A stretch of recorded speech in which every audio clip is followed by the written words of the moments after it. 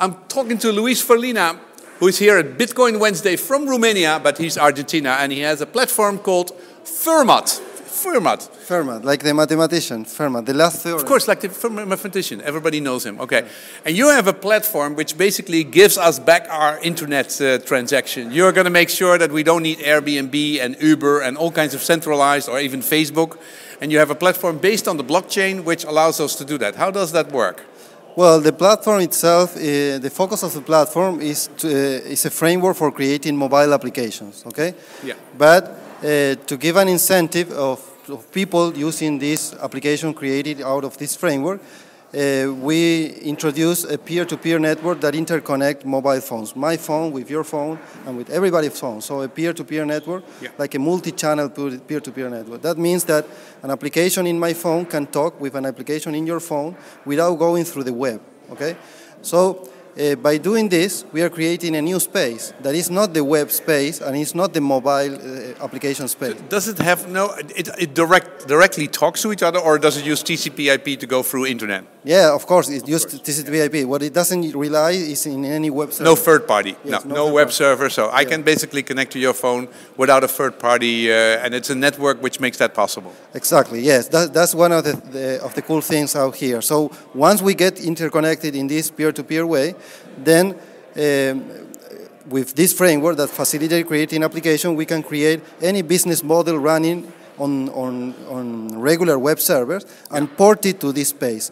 But once you port this business model, they have some very cool properties that the intermediaries start to be optional, you know, because we are already connected. So we don't need somebody to interconnect between each other. So in this space, the business of matching buyers and sellers, riders and drivers, host and guest is kind of eliminated. So transactions are cheaper, okay? So it's a very good incentive for end users to move from the web to a peer-to-peer world. Yeah. Okay?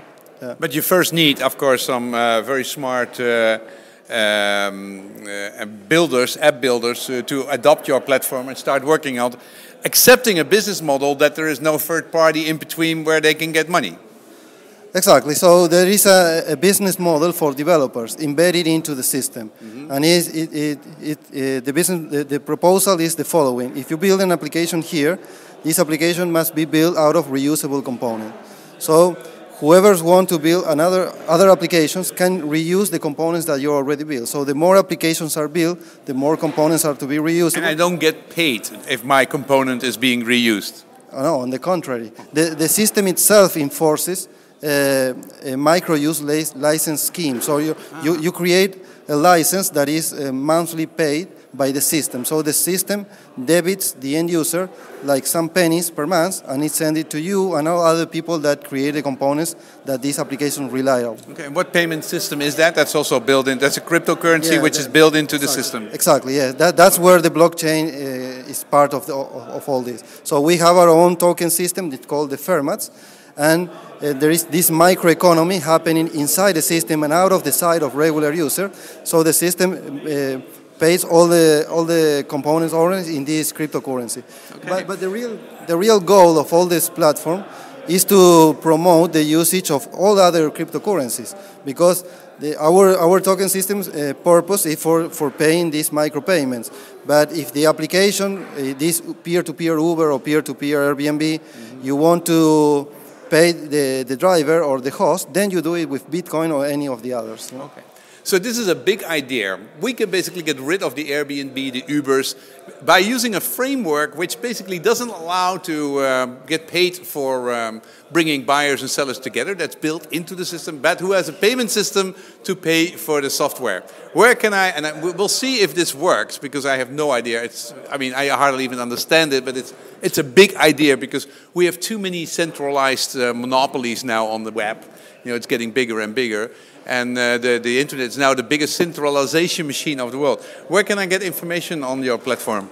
You can get it on our website, fermat.org.